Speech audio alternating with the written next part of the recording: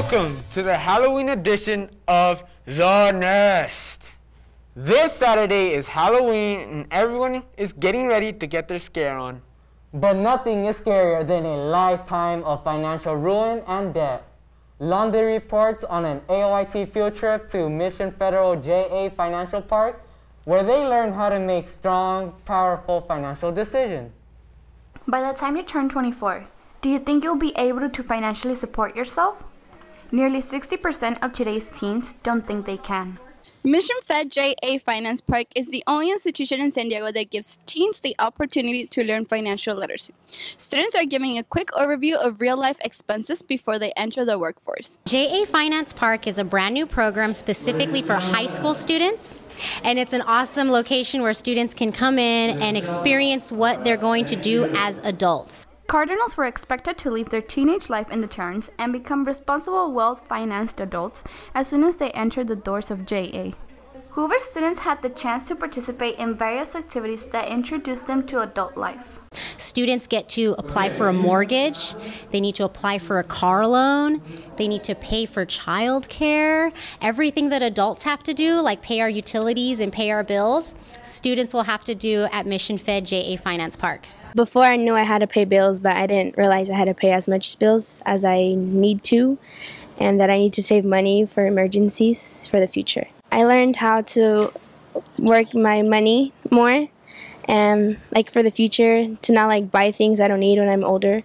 By the end of the field trip, Hoover cards gained the skills that they will use when managing their financial status in the future. We want to thank JA Finance Park for welcoming Hoover High in their installations. And also special thanks to Brad Perry and the KUSI News for sponsoring the visit. Trick or treat, sports are neat, find out which teams won last week.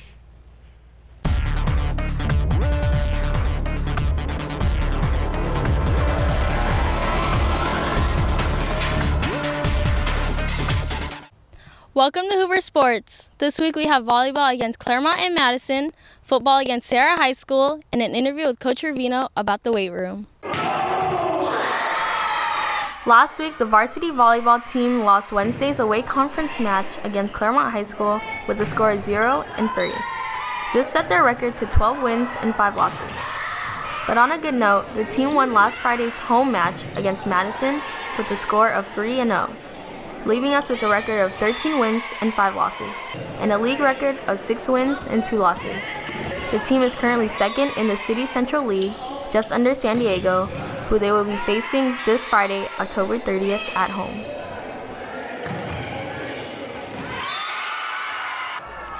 Our Hoover varsity football team lost last Friday's away conference game against Sarah High. In the first quarter, we came out strong, leading 7-3, but in the second quarter, Sarah came back 13-7. In the third quarter came a great fight, the ball going nowhere. Finally, the fourth quarter came around, and things got heated. Both Sarah and Hoover made a touchdown with no completed field goal, leaving us with a loss of 20-22. Make sure you come to Teacher Appreciation Night, October 30th, against Christian High School, where teachers will be walking with players before the game. What is the purpose of having the weight room open after school? Well, having the weight room open after school gives kids a great opportunity to work out, to exercise. As a teacher, I always like to say it keeps you out of trouble, but it's a great way to come in and exercise for free. We're open for an hour every day after school. How do you think the kids benefit from coming here after school? Well, working out is a great way to relieve stress.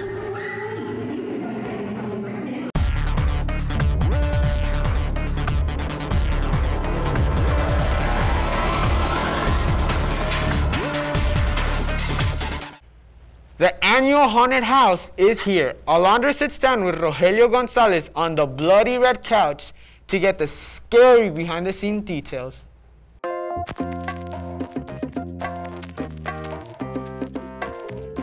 Hi, I'm Alondra Martinez, and I'm your host for the Bloody Red Couch.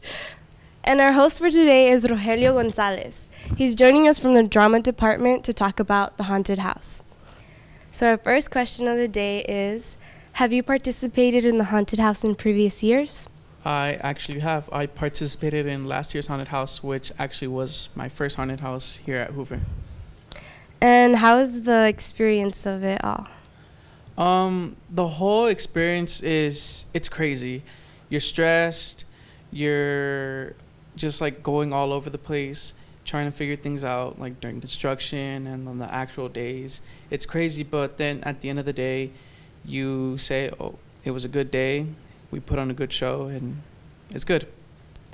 And on a scale of 1 to 10, 10 being the most scariest, how terrifying is the whole experience of the haunted house? Personally, I don't know because I haven't gone through it myself. But like being in it and from all the reactions we've gotten, I'd say it's pretty scary. So I guess like in between a 6 or an 8, somewhere in between there. And what's the most common like reaction? Oh, the most common reaction we get is people covering their faces, screaming, putting their friends in front of them. So it's like, no, you can have him. I'm out. So you're sacrificing your friends, right? There you go. And it's an acting experience, right? It is, because you have to get into character so you don't mess up, because what you're trying to do is scare them and try to stay as serious as you can. Do you have a routine to get into character, or do you know any weird routines of other people? Personally, I don't have a routine. I don't know of other people who do routines, but I just say, okay, it's about to start. Let's do this, and that's it. So my last question is, how has the experience changed over the courses of the years? Compared to last year's, it's somewhat the same thing. It involves the same process, but overall, stuff has changed because every year we're trying to do something new. So it's not the same old thing, and it's not boring, and people say, oh, it's the same old thing, you know? But it's good. Okay. Thank you for joining us, and we hope you visit the haunted house.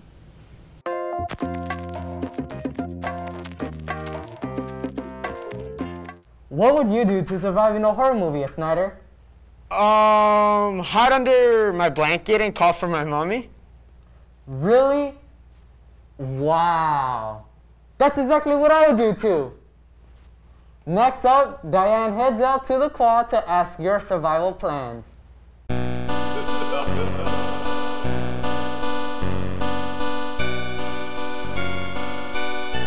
Hi, my name's Diane, and this week's QQ is, if you were in a horror movie, how would you escape the killer? The first thing is you never turn to look back. You just run. You just run.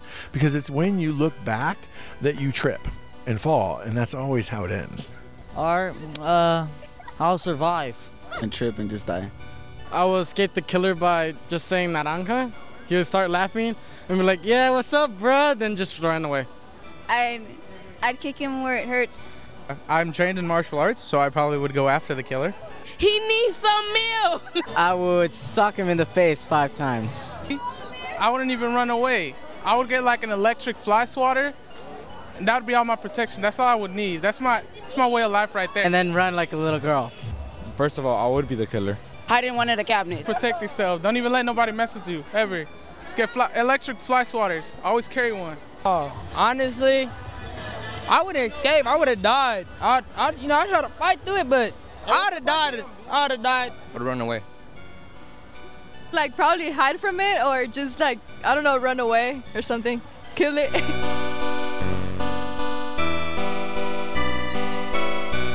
After the break, Pelon Pelon helps us carve the perfect pumpkin, and the Cardinal calendar wraps up our show.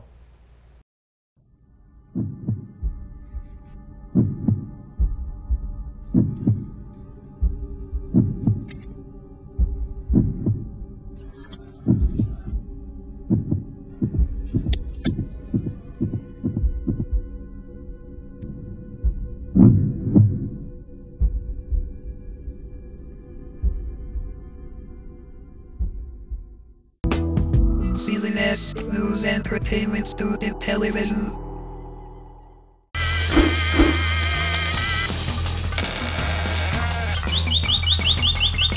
Pelon, pelon.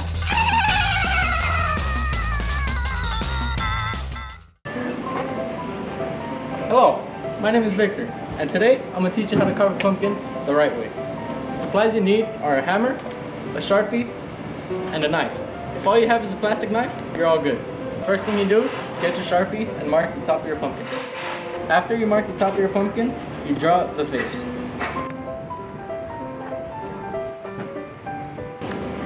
Now that you have your face, the next step is to smash it! We got the mouth done.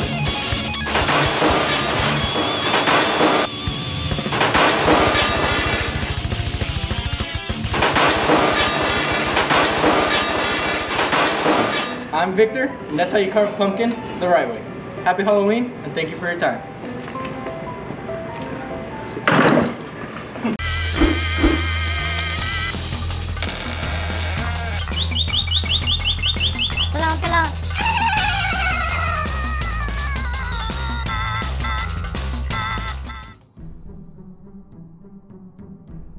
Thanks for tuning in to this week's Cardinal Calendar.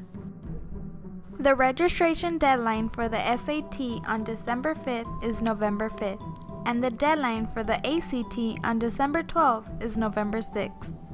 Tomorrow, October 29th, there will be a pep rally for Teacher Appreciation Night during lunch in the Big Gym.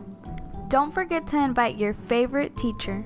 Friday, October 30th, students will have the chance to go to different teachers' classrooms and trick or treat. And most importantly, Saturday, October 31st is Halloween. Don't forget to stay safe and watch your back. And that's a wrap for this week's Cardinal Calendar. If you made it safe through the trails of Halloween, we'll see you back next week. Happy Halloween. Thanks for clicking into this week's Halloween edition of The Nest. Stay safe this Saturday. Have fun. Remember, everything is scarier in the dark.